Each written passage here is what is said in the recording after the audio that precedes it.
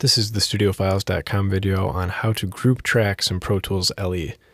Probably the easiest place to group your tracks is going to be in the mixer window, and you can open that with Command =. And you first are going to want to open up the Mix Groups window.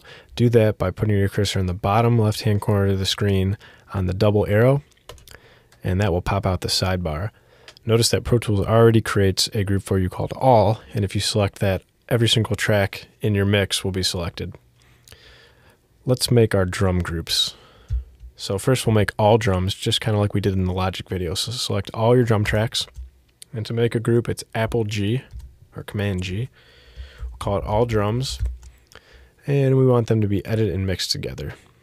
Just like in Logic, there's other options about mutes and solos and things, but for now we're just going to leave those as is and hit OK. Notice that right here a letter is put for the different groups. Watch as we make new groups, that letter is going to either change colors or become capital or lowercase. It all depends on what kind of groups you've made. So now let's make our snare group. We have a snare top, a snare bottom, and a snare sample. Let's Command G, snares, edit and mix is checked. Let's make our toms group, low tom, mid tom, high tom. Command G, and finally our overheads.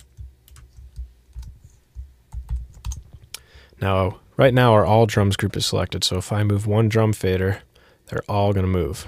And notice they do move in proportion. But let's say I didn't want to move all my drums at one time. Just go into the Mix Groups window and click all drums so that it's off. Now when I move my kick, it doesn't move anything else. And notice that the letters have changed.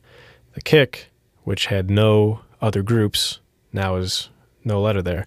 But with the snares and the toms and the overheads, the letters of their other groups that are active are now showing. If I turn off the snares group, that B goes away. Let's turn it back on.